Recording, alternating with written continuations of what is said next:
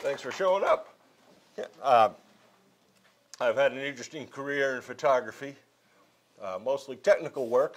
I started in photo labs and somehow found myself running NASA's photo section at the Langley Research Center and discovered that I'm unfit for working with bureaucracy. So, something that I felt leaving in my mid-30s. I thought that might have been a career mistake, but I was so glad I did. But I've always taken photos for a hobby, and I've done a lot of news stringer, a lot of work with newspapers over the years. But in 2012, I said, you know, I've always wanted to do nature photography, and if I don't get around to it, I never will. So I went out and I invested in the lenses and the kayak and blinds and all the gizmos. And invested is the right word. I often set sail with something like $24,000 worth of camera gear in my kayak. But when I got started, I was hoping for 2 shots of loons. I wanted a shot with the babies on the back and one with a nice wing stretch. So we're about 250,000 shots later. So what we're going to do, I'm going to tell you more about loons than you probably ever thought you wanted to know. Okay. And then we're going to follow a loon family through the season, from when the parents arrive back in the spring. It's actually a composite of families across 3 lakes over several years. The timeline is correct, and we'll see how the chicks develop. And then to close out, I started this to make some pretty pictures. So I've got some pretty pictures that didn't fit elsewhere in the program. So we'll close out with a few of those just to show you what I was after. But let's see what we've got. Let's take an uncommon look at the common loon. And, okay.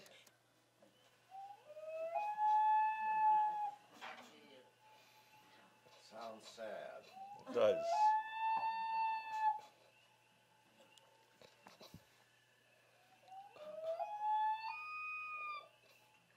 Hey, the whales are communication. They're, thought it was over. Okay, they use them to communicate between the 2 of them, and it's a territorial call. They're telling the world that this is their pond and to stay away. Okay, so that's what I started with. So 250,000 shots later. Okay, so about the 4th time, oh, actually, no, this is the very first time I went out in my brand new kayak with my brand new camera gear. And I had gone out and I'd bought a bunch of PVC pipe and camouflage cloth, thinking I was going to have to make myself a little floating blind. But I just went out one spring morning, and I guess it would have been later in the season when I bought the kayak, but I just paddled across the pond, and the loons on the pond came over to see what I was up to. And they just swam up and stretched for me. Okay, but stay with me. I think we got a little better. And on about the 4th trip out, I ran into this guy. And if you look closely right at the base of his neck, you see a lead sinker. He's wrapped up in fishing line. He was still able to dive and catch food, but he was obviously disturbed by it. So he was in New Hampshire, so I got home and I called the Fish and Wildlife folks, and they said there's an outfit called the Loon Preservation Committee down in Moultonborough. And so, okay, I went down and I called the Loon Preservation Committee, and if anybody dealt with loons in New Hampshire, you may recognize the name John Cooley. John lost the coin toss, and they dragged him to the phone. And he was very kind. We had a wonderful chat, and I told him about the loon. And he said, well, you know, if it's diving, we have a real hard time catching them. He goes, keep an eye on it. If it gets worse, we'll try to do what we can. And then he was saying, well, you know, if you're out there anyway, we like to know when the loons come back in the spring and when they nest and when the chicks hatch. And, you know, if you could just send us an email after trips where you see something. I said, that's easy enough. Okay, I can do that. And, you know, he thought I was agreeable, so he went a little further and asked, you know, we put out nesting signs to warn people away from the nests. You know, if you're out on the ponds anyway, you mind taking a sign out and putting them out in front of the nests? Okay, that can't be too big a deal. You know, it goes out once, it comes in once a year. I could probably do that. But I'd been a Rotarian long enough to recognize that I had to get off the phone or I was going to be president of this thing. But I managed to get off the phone, and I suspect John hung up thinking, oh my goodness, I got a new volunteer. Great. Well, I've been a very expensive volunteer. They've been very, very kind at answering questions and helping me out.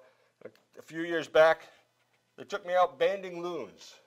They go out at night in a Boston whaler, and you shine a light at the loons, and they'll come over to see what you're up to, and you grab them in a net. And let me tell you, if you've got 4 people and a really angry 17-pound loon in a Boston whaler, it's a very small boat. But here I am holding one of the chicks while the parents are getting banded.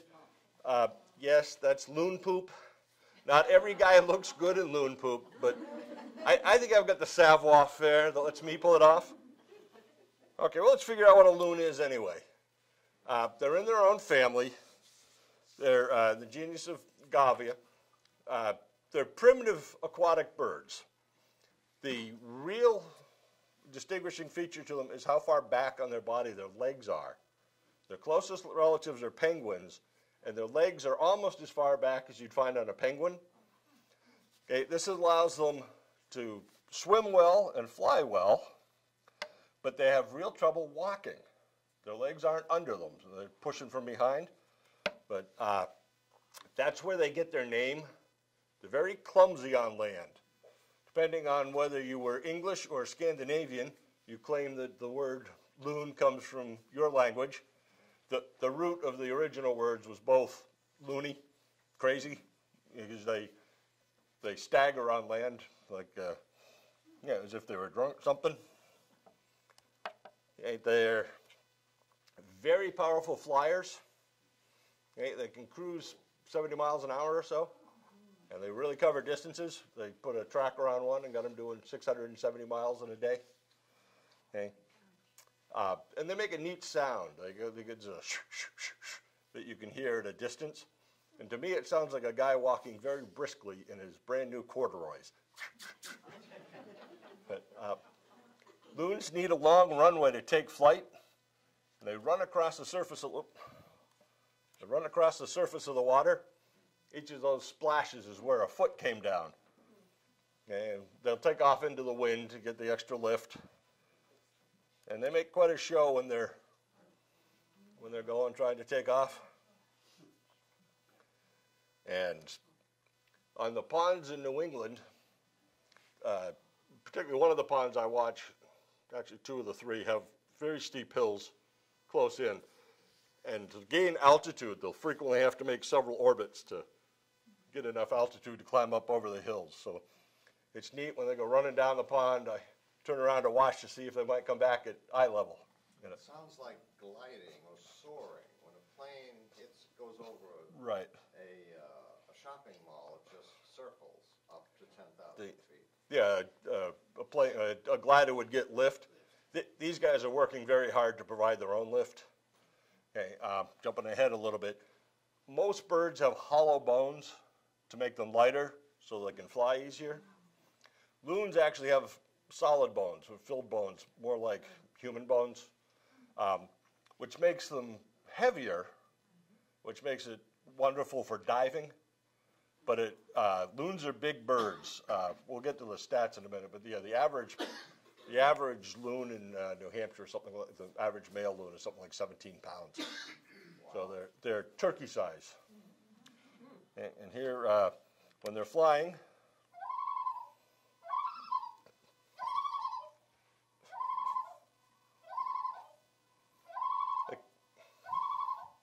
my timing's off. Okay, they call that a tremolo call. That's a warning to other loons that they're coming or going. And if a loon flies over an occupied pond, frequently both the guy flying overhead and the pair on the pond will yell at each other with that. And loons are very good swimmers. They cruise along the surface of the water up to about 10 miles an hour if they're if they're motivated. I've seen a lot of estimates that say they can swim 50 miles an hour underwater. What I haven't found is anybody that says, we went out and measured and found the bird. But 50 miles an hour seems to be a reasonable estimate. They move right along. You can see one, if you get clear water and can see one going. Again, somebody says they can dive to 250 feet. I haven't found anybody that says we actually went down to 250 feet to wait for the loon to come down. But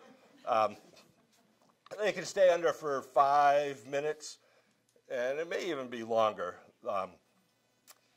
If you go out and see loons on a lake, don't chase them. If you annoy them, they will disappear for the 5 minutes and pop up 3/4 of a mile down the pond. Okay. Of course, you never know where they're going to come back up. I was watching our chick, and here's one of the parents surfacing with breakfast. Hey, where do we find them? We're at the very southern edge of the breeding territory. I think actually in Newbury, I'm pretty close to the southern edge. Actually, I think in Woodstock, I'm probably gotten a little south of their breeding territory. But they breed across, all across North America, then across northern Europe. Over in Europe, they become northern divers rather than loons. And they need a forested pond.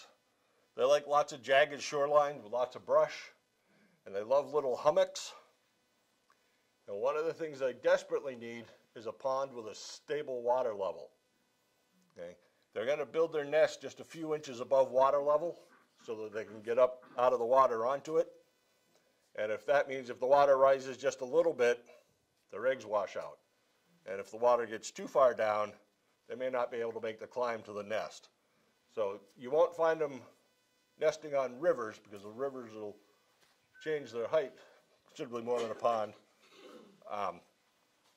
But they like forested ponds with hummocks. Okay, how big are they? In New England, they're 15, 16 pounds for the males. In theory, the males are about 25% bigger than the females. The first family I started, the first side I show you, that was the male on the pond. He and I have become friends. When I put in the pond, he will actually come across the pond and come over and have a conversation with me. And he was about 2 inches smaller than the female that was on the pond when I started following him. So if I could see them together, I could tell who was who. We lost the female in 2017. She got into a fight with a goose over, they had their nests in the same neighborhood, and they got into a fight, and the loon didn't make it. And the new female is just about the same size as the male.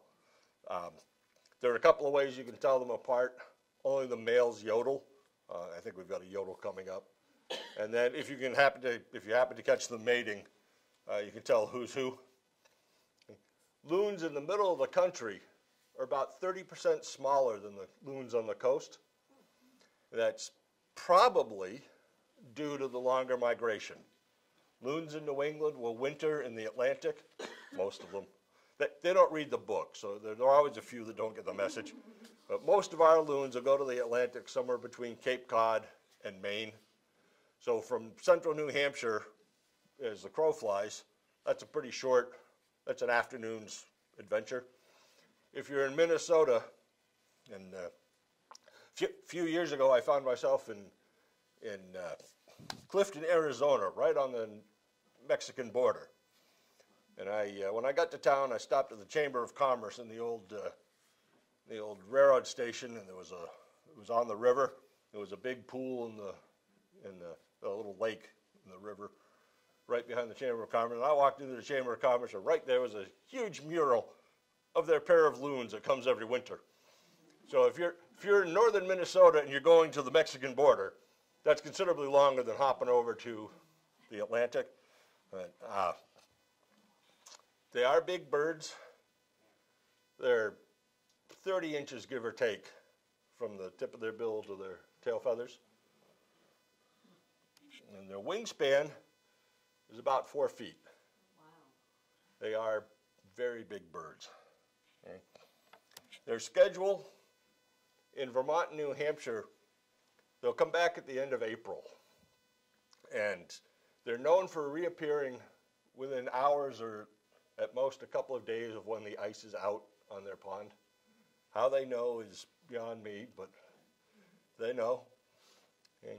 Most of our loons in New England will nest in late May, which means the chicks will hatch the third week of June.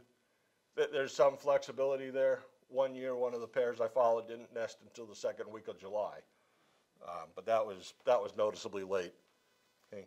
Our adults will stay on their pond into September, or possibly early October. Okay. The chicks, the adults will leave for the winter first, and the chicks will follow a week or 10 days later. As we watch the loon chicks grow up, I'll point out why I think the parents leave early. Okay. The parents seem to pair up as long as they're successful at raising chicks together. If you don't produce chicks, your mate's likely to toss you overboard. Here we have them. This is a pair that's arrived back on their pond. They're looking for a nesting spot. They're going to explore the shoreline almost all the way around the pond. Okay. The literature says the male chooses the nesting site. This pair found several places that they thought were prospective nesting sites. Both of them crawled out of the water and sat on the nest and looked around, and they talked about it, and then they moved on to try the next one. So I wonder, you know, I'm about to repaint my kitchen. I will physically pick up the paint at the paint store, but you don't think I'm going to have the choice of what the color is. So it may be the same thing. He's looking around. I thought they were going to take this hummock. They actually took one 25 feet to the west or so. But they explore. Okay. And here's one of those signs that the Loon Preservation Committee wrote me into setting out for them. And this is Dad on this pond, and he does not seem impressed with this sign. He's looking at me with a, "What are you doing?" But that's out trying to keep their nest safe. And here's, when they're ready to mate, they'll actually crawl out on the shore. They mate on shore. Many times it's actually on the nesting site. This couple makes sure they're going to have chicks. They've got two beaches they like and the nesting site. Now, loon nests aren't really great architectural wonders. They're shallow cups that they'll build up a little bit. This one's digging up, it looks like the roots for vegetation, and they're going to pull it up. You know, they're sitting on the nest, and we're placing this. It's just going to be enough so that the eggs don't roll away. Okay. They'll lay 1 or 2 eggs. About every 200 clutches, there'll be a third egg. But raising 2 chicks is a lot of work. A family of 4 loons will eat something like 1,000 pounds of protein over the summer. So when the loon chicks are born at 1 ounce or 2 ounces, and they've got to be something like 5 or 6 pounds by the end of the summer if they're going to survive the winter. So in 3 months, they're going to go from 2 ounces to 5 pounds. So they're voracious. How big are the eggs? Goose egg size. All birds turn their eggs several times a day. The suspicion is that it does 2 things. One, it would help distribute the nutrients to the growing chick. And the second, it probably helps keep the chick from adhering to the egg. So the loons both take turns sitting on the nest, and they call it a nest exchange. Often the loon on the nest will come off, and the 2 loons will spend some time together preening and fishing. Then somebody will get back on the nest, and either on the way in to sit the eggs or after they get up on the nest, they'll be there a minute or 2. They'll they'll stand up and roll the eggs. It's thought that the female takes more nest time as they get closer to hatching. One of the pairs that I've been following the last several years, the male is banded, so I can tell them apart. Dad is a much more devoted parent. And Dad's been on the nest every time the chicks have hatched over the last 4 years. So once again, I don't know if my loons aren't reading the book that tells them how it's supposed to work, or if, here we see a loon that's stressed. Okay, she's on the nest, and I'd been floating along. I'm working with the big lenses, so I'm back something like 120 or 30 feet, and she's been ignoring me. And all of a sudden, she flattened out. After a minute looking around, I discovered that an otter had surfaced not far from the nest. So she was trying to hide from the otter. There are a lot of threats to loons before they can get to raising their chicks. One of the things that one of the real threats is territory disputes. The loon population in New England, through the conservation efforts, the loon population is way up. When the Vermont Center for Eco Studies started tracking loons, they found 69 loons in the state of Vermont. And this last year, we had something like 380 pair nesting. So it's been very successful. Same sort of numbers in New Hampshire. Vermont's catching up, but New Hampshire's ahead of them. They've been building floating nests. They make just a little raft. They put some vegetation on it. And then they put a screen up over top to protect it from eagles and hawks. And they seem to add a webcam to many of them. If you go to loon.org, you can follow along. They'll have webcams on several. But since the loon preservation started doing this 30 some odd years ago, 1 in 4 chicks in New Hampshire has been hatched on a floating nest, which that's inexpensive, repeatable, and easy to handle conservation. So it's wonderful stuff. But so what we're seeing now is that we're getting to the point where we have almost as many loons as territories. So we're seeing more and more fights, okay, and they're serious about it. The young loons that don't have a territory have to chase somebody off a territory to get it. If you're chased off a territory, you've got to go chase somebody else off of territory. Okay. We think that it's usually, if there's one intruder, they're usually fighting with a loon of the same sex to drive them off. And if they succeed, usually the remaining loon on the pond will accept them as their new mate. So they get a mate and a territory. Sometimes you see pairs that got run off their lake that come and will challenge. And yeah. What do they eat? Well, fish and crayfish, like protein. Well, we'll show you more in just a minute here. While there's the Loon org. It's looncenter.org out in the upper Midwest.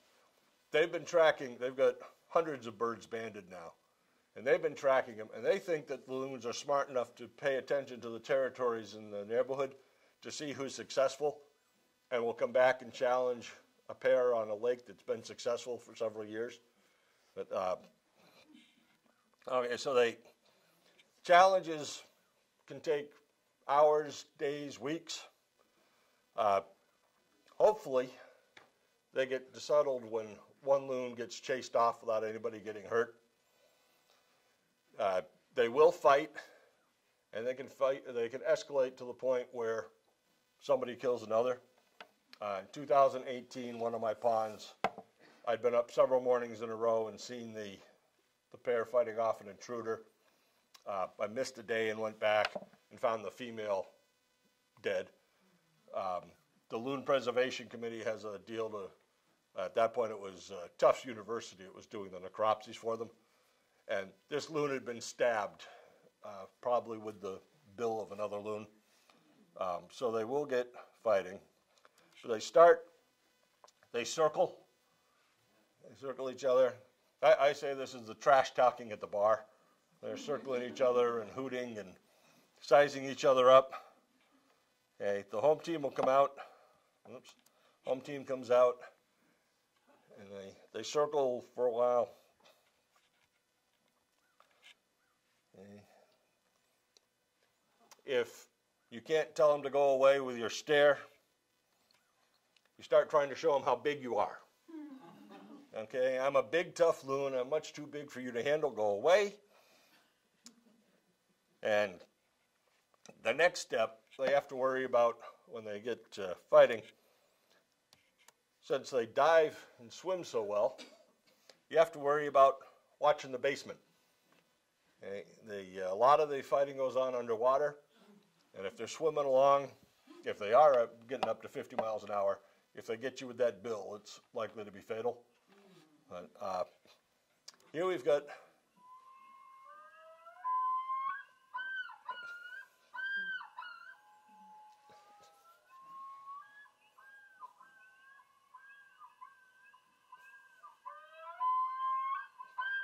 they call this a yodel.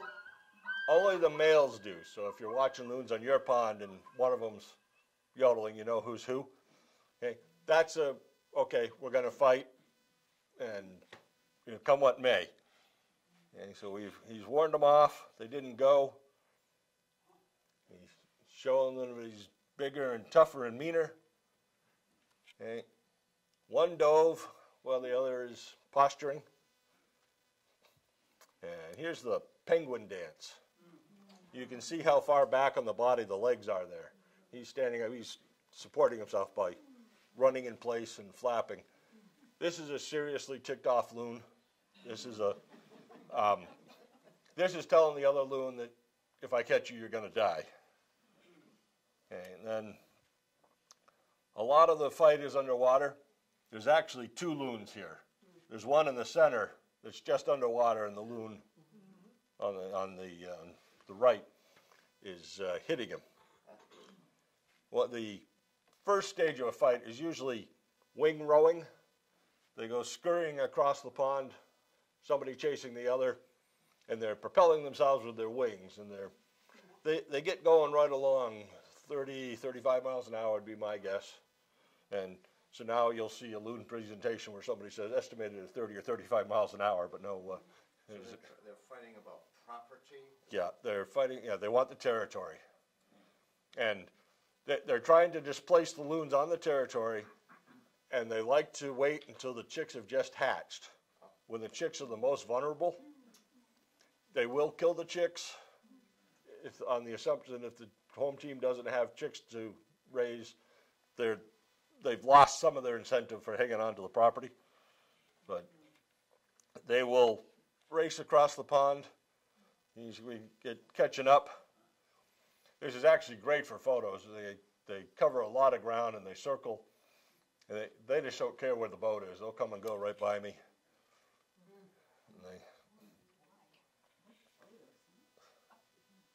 And I think this was the challenge of it. Will they only fight if there's a shortage of territory, or I like yours better? I like yours better is enough. But somebody will probably back down if they know there are other territories. But they don't read the book. So yeah, it's. I think this was a challenger. This looks to me like he's realized he's made a horrible mistake. He's being chased, and I think this was a pair of males. The home team, if I've got it right, they all wear the same uniforms. Yeah. I've been talking to the preservation guys. Couldn't you give them little pinnays so I could tell who's who? But yeah, the guy in the black and white's caught the guy in the black and white. But yeah, he's got him around the neck and he's trying to drown him. And they worked at it, and they also have their elbows on their wings, have a very solid joint, and they use that for punching. So it's pretty vicious. In this fight, I was convinced that the guy on top had actually drowned the loon that was losing. there was a lot of commotion, and then I lost track of one, and half an hour or so later, he popped out from under some brush and made an escape. A few days later, I was back on the pond, and there was another challenger. Same one? Probably, but I have no way of proving it. And that time, he got chased up 25 or 30 feet up onto the lawn of one of the camps along the edge of the pond. When the two remaining went down the pond, he eventually flapped his way back down to the lake, took off, and I didn't see him back that season. So, but there are lots of other threats. Adult loons are big enough so they're safe from most mammals except for man. They are big enough. There was a case a couple years back in Maine where an eagle went after a chick, and the male on the pond got so mad that he was able to stab and kill the eagle. So they will defend themselves. Sea otters, if you're someplace where you've got our river otters, probably wouldn't take an adult loon. If he's very hungry and he thinks he's got the surprise, maybe. But eagles probably aren't going to go after an adult loon. For one thing, they'd have trouble lifting it if they caught it. They will go after chicks. There are lots of things that will go after chicks. Let's see, we got raccoons, skunk, mink, fox. And when the chicks hatch, snapping turtles, ravens, eagles, herons, hawks, yeah, and then even fish. Bass and pike will go after them.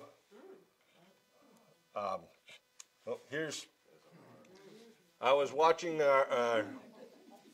I follow 3 ponds and blog about them, and to give the loons some privacy, I call the loons on the easternmost pond the Eastons, and on the westernmost pond the Westons. And then, of course, that leaves us with the Middletons. These are the Middletons. This is the pond where Dad is my buddy. Not sure who was on the nest, but we have a loon just snoozing one morning. I'm floating around waiting for something to happen, and the otter pops up. Our loon very quickly woke up, and both loons were swimming in a search pattern looking for the otter underneath to drive him away from the nest. We had the Eastons had 2 geese with a single gosling, and most of the time they ignored each other, but every once in a while something would get them going. And this morning, the geese were off minding their own business, and this is Dad, Easton. He dove and he swam, I don't know, maybe about a quarter mile, and he popped up right in front of that goose, the goose family. He comes out of the water with his wings up and making a racket. And I will give this goose all the credit in the world, standing the ground, while its mate and the chick and the gosling managed to escape.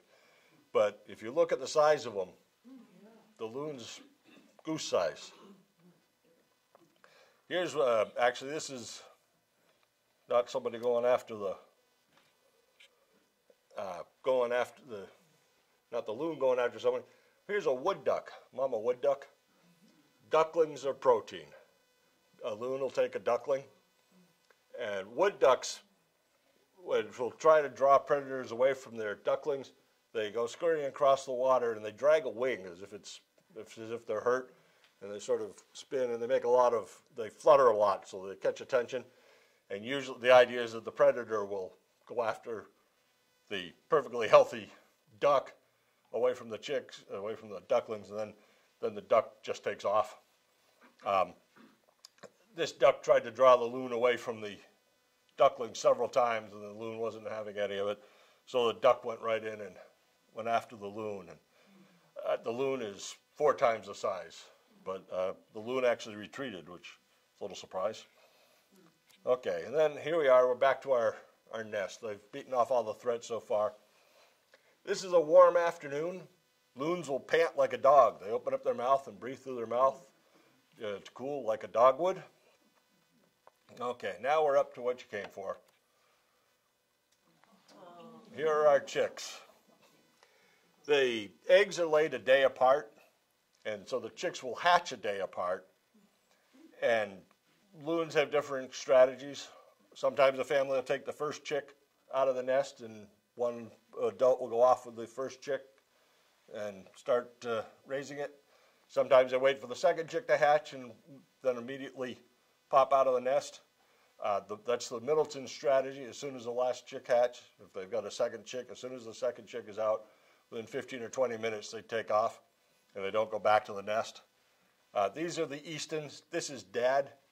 If you look way back on his body, there's a bright green spot right down by the grass. That's the band on his back leg, so I can tell who's who.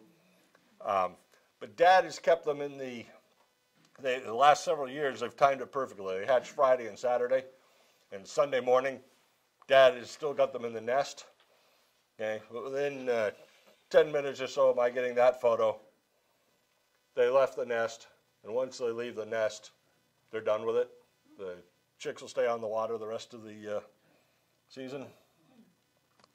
They get right to work. Here are the chicks. One of the chicks is washed back up on the rock from the wash when Dad got in the water. But Dad's already looking. They're going to start feeding them. They get a lot of insect larvae when they're small, and tiny fish, first-year fish, and really tiny crayfish. That's what they'll start with. Here's our pair of okay. Yeah, let's take a look at the. Notice they're sort of round. They aren't elongated like an adult. And notice their bill is stubby, and you can actually see the egg tooth dropping down on the very end of the bill. That's what they use to help crack the egg. And they're covered in down. Yeah, they're about the size of a ping pong ball at this point. And they're the cutest little buggers. Yeah, and covered in down. They can't dive, so they are defenseless. It's up to the parents to watch them. Okay. This is the same family. This is one of the first meals afloat. I think that was Mom, and that looks like I'm not sure if that's fish larvae or really tiny crayfish, but it takes a lot of work. When the chicks are this size, the parents are almost continuously feeding them until the chicks take a nap. And they keep coming. We've got a little crayfish there. And that's Dad watching in the back and Mom coming in with another crayfish. This is the pair. If I show up on the pond and there's only one adult with the chicks, it's Dad 99% of the time. Mom puts the chicks on her back, gets bored, stands up, stretches, tosses the chick, and goes swimming off on her own. But yeah, Mom spends a lot of time on her own, and Dad does a lot of the raising. But it's a full-time job. And then when they're not feeding them, when they're small, they tuck them either on board up on their back or under a wing. And this would help keep them warm. It keeps them close to protect them from threats. And if they're on the back, it eliminates threats from snapping turtles and fish. Okay. And I should have titled this one, "Oh, another one." When I show a print, people stare at it for a minute until they see the one under the wing, and then you hear, "Oh, another one." Okay, but the wings are designed for protecting the chicks, and the chicks are the cutest little things at this point. Okay, now we get to be a week old. You can see the chick is already noticeably bigger. It's more than doubled in size. Okay, and here's the pair of them. Now, they're actually rivals. It's unlikely that they're going to actually go at each other, but they have no interest in sharing meals or protection. If they can protect themselves or feed themselves, they're going to. If one of the chick fails to thrive, the other one may badger it, and the parents may abandon it if they think it's not going to make it. But here. Now, the biologists tell us we can't we can't assign human emotions to loons. I'm not a biologist, so that's just a proud parent. Okay, I think that's Mom coming in with a, looks like a little bass. And the Eastons are very fond of crayfish. Whether that's a function of a lack of fish in the pond or whether it's a taste preference, no idea. But all the families you'll see, it's hard to see the adults eating fish. They usually eat the fish underwater. Occasionally they'll have to bring one up and reposition it so they can swallow it. Crayfish have to come up to the surface. They want to swallow them tail first. So they'll come up, they'll bring them up. I think that was Dad handing off the crayfish again. When the chicks are very young, the parents come up and hold the food out, and the chick takes it from their bill. As we get in a couple of weeks, the parents will come up and show the chick the food and then drop it and make the chick catch it. And the parent keeps an eye. Sometimes a poor crayfish or fish gets caught 5 or 6 times before it's dispatched. But, yeah, and being a loon chick is a very tiring business. He's going to yawn, he's going to settle in. And Dad's encouraging come aboard for a nap. Okay. At this point, usually only one parent at a time is diving, so there's always a parent on the surface watching, and they stay within just a few yards of the chick. As we go through the summer, the chicks will get more independent. And sometimes it looks like it's just fun being a chick. Okay, now we get to 2 weeks old. And you can see their bill's just a touch longer. It's not noticeable yet, but they're much, much bigger. Here they are compared to, I think that's Dad again. Yeah, that is Dad, I can see. And, you know, they started at ping pong ball size, and they've grown a lot. And they're beginning to get longer. This also lets you see how far back their legs really are. And they're discussing something. And then loons will stretch a leg. They'll bring it out in a way, they call it a foot wave. I've seen it described as being a way to cool down. I don't know if I buy that because water would be a better conductor of heat than air, but they do it. There doesn't seem to be any social significance to it. It looks like a stretch. But this poor little guy has to grow into that foot before the end of the summer.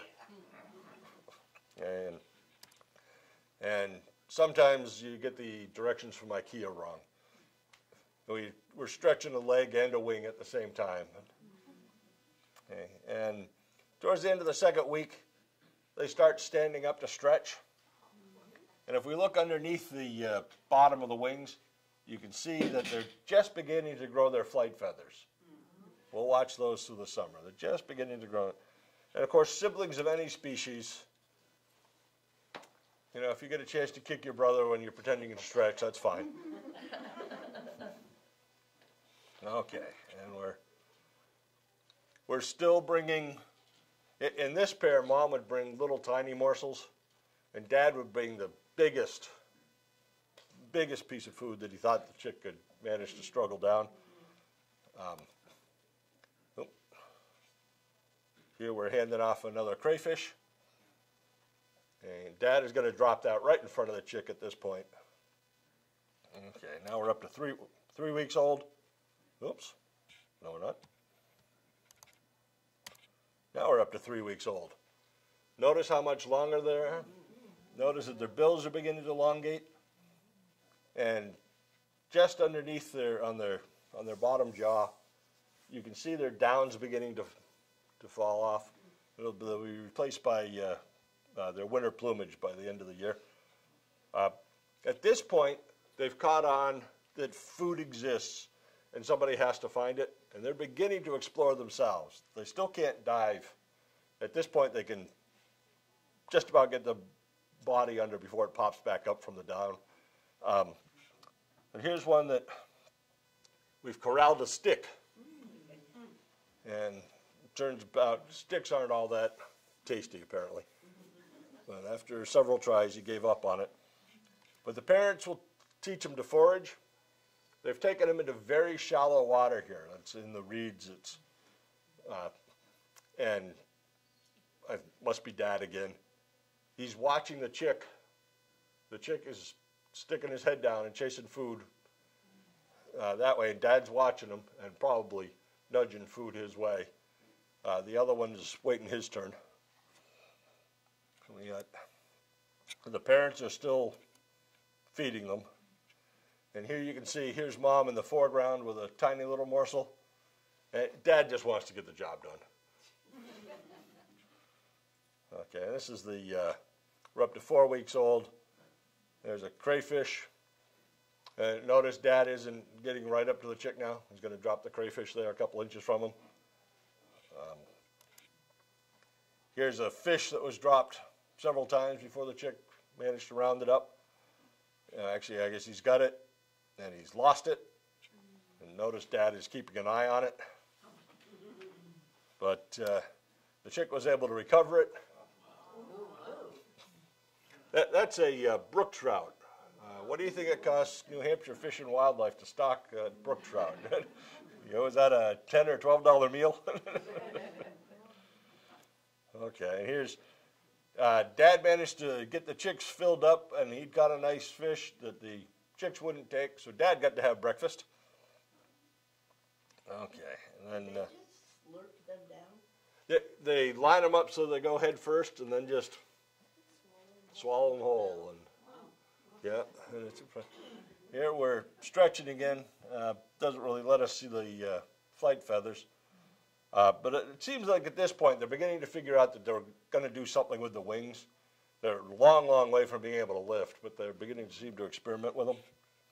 And at 5 weeks old, same story. They're getting bigger. Their bills are elongating. They're stretching their body. And you can see around their eye and behind their eye, they're getting a little spotty. That's down dropping off. But look how big they've gotten in 5 weeks. Okay. And they're beginning to explore on their own. They can make very short dives at this point, but they've learned shallow water has food, and they're picking insect larvae off the and probably insects off the brush along the side of the pond. And here's another one that's managed to capture a stick, and he didn't care for him either. But they're also beginning to figure out where the shallow water is. This is a pile of rocks. It's a tiny little island, but the loon chicks have learned that that's where you can find shallow water that they can reach down and search. Okay. The parents are still doing most of the feeding. And we've got a crayfish. The crayfish objected to being eaten, so I suspect it got a pincher on the tongue, and so the chick tossed it. It was a valiant effort by the crayfish, but he got rounded up, and then we're stretching more. And look on the bottom side of the wings, the flight feathers growing in, and they're beginning to get serious about them. At 6 weeks, the splotches on their back have lost their down, and that's their adult feathers growing in, and up on the top of their head. Okay, we've got another one with a crayfish. And the crayfish is uncooperative again. But they tracked it down and got it. And by the time they're teenagers, they're really beginning to pester their parents to be fed. They'll come up and they'll grab the feathers. They like to get around the head and neck. They will actually pinch and tug on the feathers. Okay, if they can't get the neck, they're going to go for the tail feathers. And this gets worse as the season goes on, and the parents spend much less time on the surface. They'll show up, give the meal, and dive again immediately to get away from this. And I am convinced this is why the parents take off a week before the chicks. They've just had enough. But both of them will go at you. And you can see the feathers are coming in. The one here on the left, he's got the feathers along his back, and the other one, he's coming. And at this point, as their feathers start growing in, they have to start preening Okay, they've got to clean all of their feathers every day. And then like other waterfowl, they have a gland at the base of their tail that excretes waxy sort of substance. That's what keeps them waterproof. Their down was waterproof, but their feathers aren't. So now they've got to learn to get the wax and wax all their feathers to stay waterproof. And here's a loon that there's a threat on the pond. We've actually got a challenger coming in to challenge the parents for the territory. The chicks can't do much. They can't fly. They can't dive for very long. So they hide. They just flatten out and try not to be seen. When the fight moved away a little bit, they got over by the brush. And as the fight came back up the pond, they disappeared up into the brush to protect themselves. And they all made it. As we go on at 7 weeks, you know, same story. We're continuing. The bill's a little longer, and you're seeing more feathers. But it's still a tiring business being a loon chick. They're doing more foraging on their own. They're beginning to make dives. They're down 30 seconds, give or take, at this point. We're still trying to figure out what's edible. We tried a little salad this morning and didn't care for it. But Dad was ready to help out. You didn't have to live with salad. And yes, the chick could handle it. Yeah, it's a pretty impressive sight. I'm convinced that a 6-inch long chick can actually swallow a 9-inch fish. So we get a little older. Just the down's just on the back of the head and neck there. The loons have a winter plumage where they're gray. They're light gray and dark gray, about the color of the North Atlantic. And the chicks will grow into that scheme in their first year. Oops. Okay, we're busy preening again. And they have to contort into all sorts of positions to get every feather. You know, we're working on our belly. And when they finish preening, they like to come up for a stretch. And here's one. We can see the flight feathers again. They're getting bigger. We're still a little bit before we're ready to try flying. But we're coming. Here's 9 weeks. He's 3/4 the size of the adult. And they're foraging on their own a little bit. Here we are nabbing insects or larvae off a piece of deadfall. The ears are hidden, is that right? Yeah, they've got little holes behind their eye, but they're feathered over. There's no external ear. Yeah, and then we've got, the parents are still feeding them. Okay, that's a crayfish. But the chicks are beginning to stand up and work their wings, probably to build up some strength. You can see they've got serious feathers underneath the wing now. They're real feathers, and this guy even tried to take off. He went scurrying down the pond, flapping for all he was worth. And he's got a while before he can get up, but he was going for it. And he just looked very happy with himself. And notice even the down on his head is gone now. So we're getting it. Okay, so as we finish out the rest of the season, this is a crayfish that the chick himself dove and caught and brought up to the surface. They'll toss them in the air so they can get them so they line up tail first. But even that wasn't enough. This was another one that the crayfish objected, and the loon tossed him and had to go catch him again. Here we are grabbing hold of, this is the family where Dad's the better parent, so I suspect that was Dad. More time working our wings, and again look at the bottom of the wings to see the feathers, and that gives a good view of the feathers. They're really working it, and they're beginning to run. They're trying to take off. I post on my Facebook page, and I try to blog about the families every week. Our part-time neighbor who lives down in Atlanta in the winter was down there, and after several of these posts on Facebook, he wrote, and said, you know, there are people all over the world cheering those chicks on. And he was right. I've developed a following here. We're making a real devoted effort. Okay, his body's out of the water. He's still running across the top of the water. He didn't take flight yet, but he's getting close. Here's another try. Once again, they're clear of the water, but just not quite there. And when they land, they come in, and sort of like a snowplow when you're skiing, and you do the snowplow stop, you skid and turn. So as he finishes up his run, he puts his belly down, and he'll tip a wing and skid. So then, at some point, the day comes, and we've got a chick flying.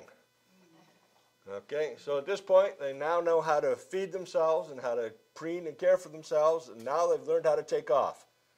Only one thing left, landing. We didn't get our nose up high enough. Yeah, he took a hard hit, but it didn't do him any harm. And not much later, they left the pond. And here's an adult loon down in Rye Harbor in the winter. This is their winter plumage.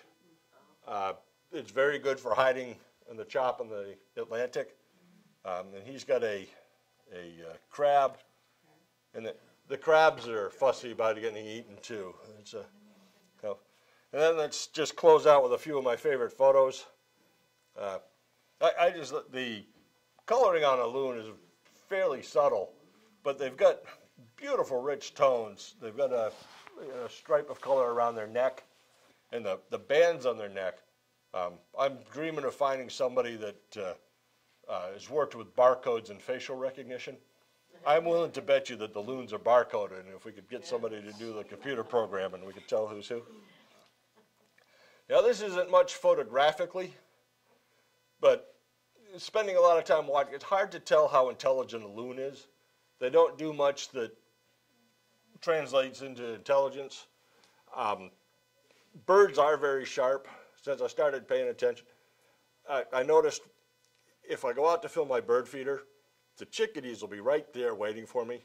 They aren't at all concerned that I outweigh them, 250 to 6 ounces. But they will, and if you hold out your hand with some seed, they know they want the seed, but they're smart enough. They do a cost-benefit analysis, and then they design an experiment to see if you're after them.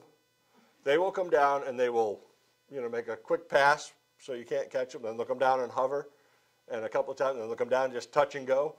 And then when they're convinced that you're sincere, then they'll come down and land and take the seeds. And after they get away with it, then they're quick. But that shows a great deal of intelligence. They know that they want the seed, but there's a risk, and they test it. This loon was fighting with I think this is the intruder, but once again, they're all wearing the same uniforms. He'd been fighting with the two on the lake, and they had a skirmish, and he disappeared. And I'd broken off, and I was paddling up the side of the lake. And when I first saw him, the black and white was up against the birch, and his head was almost invisible against that shadow in the background. And I could think of 3 things. One, that he picked this spot entirely at random. This was just a good place to get off the pond and out of sight. Or 2, he had some reason that I can't figure. But I'm pretty sure that he is smart enough to recognize that he's a loon and the other guy's a loon, and he must look like the other guy. And he's black and white, and hiding against the birch log is going to camouflage him, and his head would disappear. I'm pretty sure that they were smart enough to do that. Can I prove it? No, but here, some mornings I get up early, and the loons sleep in. Come mid-July, we start getting fog on all our ponds, which makes for all sorts of neat photos.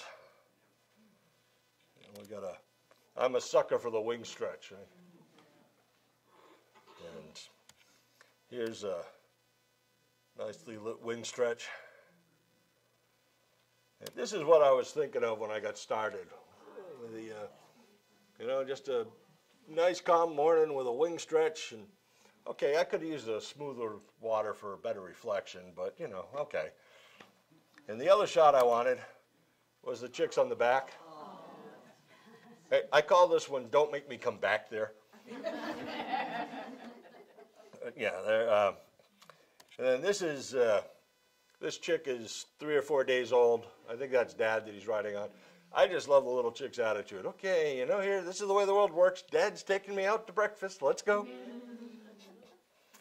And I'm out on the water. I try to be out on the water about 40 minutes, 45 minutes before sunup. So in the long days of June, I really envy those guys that get to sleep until 3 a.m.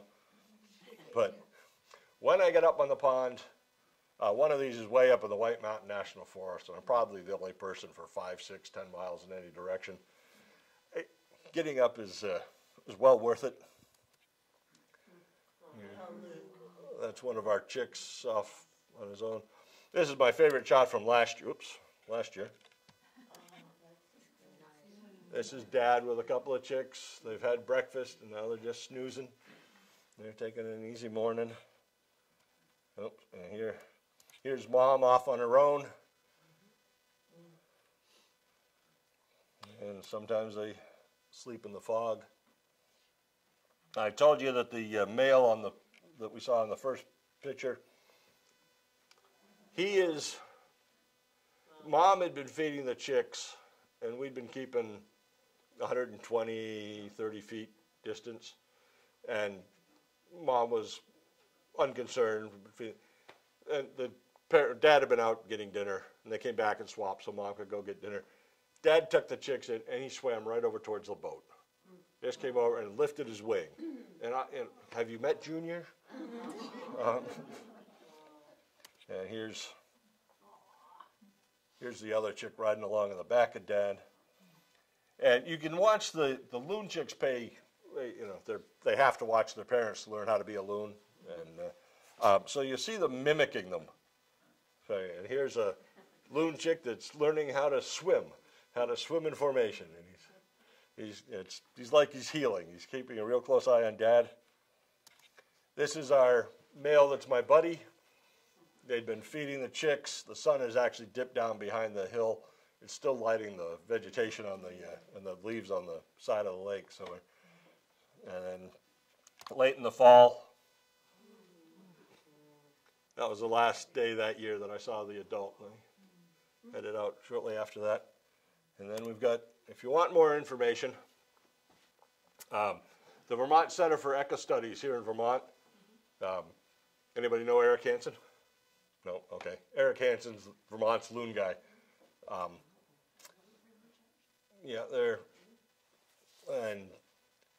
The Loon Project up in the upper Midwest has a real neat blog. If you're interested in birds, it's worth reading. They've been tracking loons. They've got one that they banded 34 years ago. Actually, Eric Hansen from here in Vermont was doing his internship when they banded the loon up in Minnesota, I think. What is the lifespan of loons? The oldest one we know of is 34 years. It was 34 years since it was banded. Wow. Vermont had one that was, I think it was 29 from the time it was banded. And you can't band them as a chick, so they have to be an adult.